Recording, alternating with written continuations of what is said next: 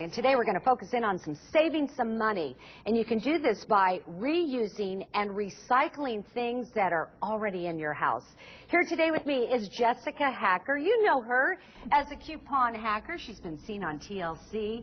She has a really popular website and she calls the Valley home. So it's good to have you here. I'm thinking this is a perfect project for people because the weather's kind of bad today. Absolutely. Okay, how do we save money here? Filter out the trash. Let's go through it first. Okay, sounds good. So a lot of us have, these little pill deals, 7 days. They work perfect to put some spices in if you were camping. So you don't have to take the big container. You can take just what you need.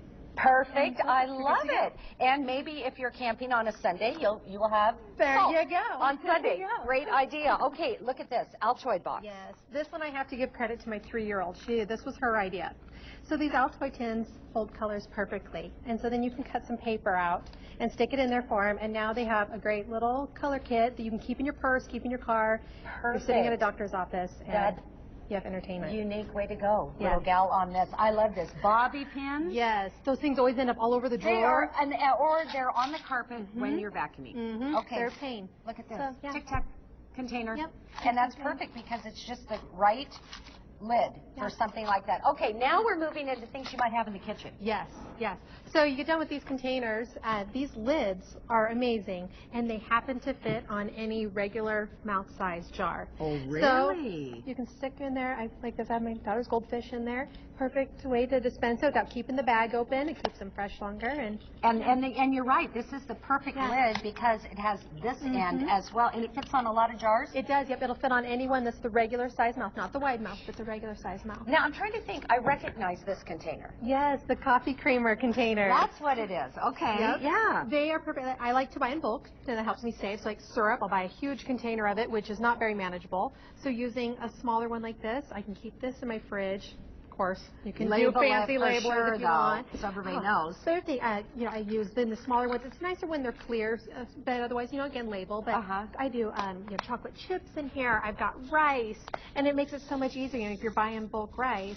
Awesome. Yeah. So fabulous. Okay, we're moving on, and this caught my attention right here.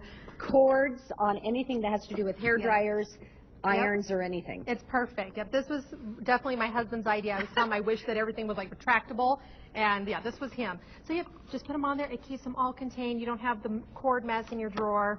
Another great thing for them, we all have the disgusting lint, we pull out of our dryer. If you are one that has a fireplace at home, or even again camping, put your lint in these things, and they are great fire starters. You don't have to use fuel. Yes. Great so idea. It great. It's a great way. There. Tip: you don't want to put too much in there. Don't pack it because all of a sudden you still have the air come through it. So just a little bit. But it's great for a fire starter. Yep, and use it as your fire starters. Perfect. How about this? This has to do, I bet, with traveling. Yes, it does. So hotels, you always get the little lotions, and you get the shower caps. Maybe some people use them. I don't use them on my head. I use them for my shoes. So when I put it into my luggage, the dirty bottoms don't get all over everything else. Okay, that didn't take a lot of thinking, but I never thought about something like that, Jessica. Very good. Moving on. So bags, I know about anybody saves their grocery bags. All of them. And that's a Clorox bag. There you go. So you can roll them up very easily. You just want to keep a tab out like that. That's going to be the part that's sticking out. Okay. Start rolling it up. And you want to make sure your next one, when they're folded, that it's in line with it also. That so is you'll perfect. Roll it. Yep. And then just stuff it all in, but make sure that side is out. We have run out of time. Wouldn't you have liked to thought about some of these things? They are not hard. Your website again, how do people get to it? Livingonacoupon.com. Jessica Hacker, thank you so much. Thank you. Back with more.